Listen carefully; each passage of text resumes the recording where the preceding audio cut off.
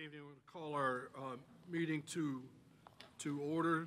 Welcome to Irmo High School. We appreciate you being here. Dr. Hardy, I know, is floating around here. I've seen her earlier. Dr. Hardy, thank you to you and your staff for hosting us tonight. Thank you to our nutritional staff who provided the meal for the board.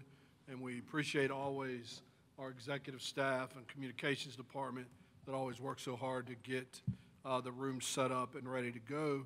And you'll notice we're using some of the devices that are being used throughout the district to promote and enhance social distancing. So we appreciate our facility staff for providing the dividers, and some of your students will see those in the classroom as well.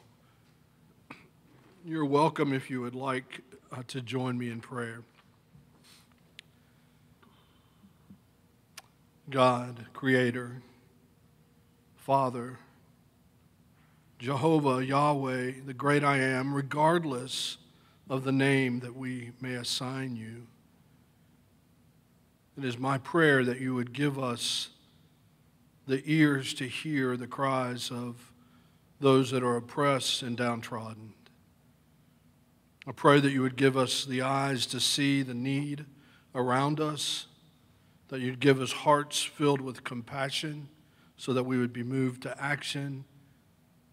I pray that you would give us the courage to stand in the face of adversity and realize that we stand not on our own strength, but in the strength of our Creator. Father, I especially remember our friends and colleagues in Richland District 2 that have suffered the loss of a teacher and a coach to COVID-19. We pray for that district and for the leaders of that district and for those families that have been impacted. We pray for our community, for all those that have been impacted by the coronavirus, and it has touched literally every facet of our life. God, I pray for our families as we adjust to what has become the new normal. We especially thankful for our teachers and our faculty and staff that have been so flexible and creative during this time. God, I pray for your wisdom and your guidance, and may our decisions always be driven with our students first and with what's best for those individual students. And it's in your name I pray. Amen. I'd invite you to stand with me for the Pledge of Allegiance.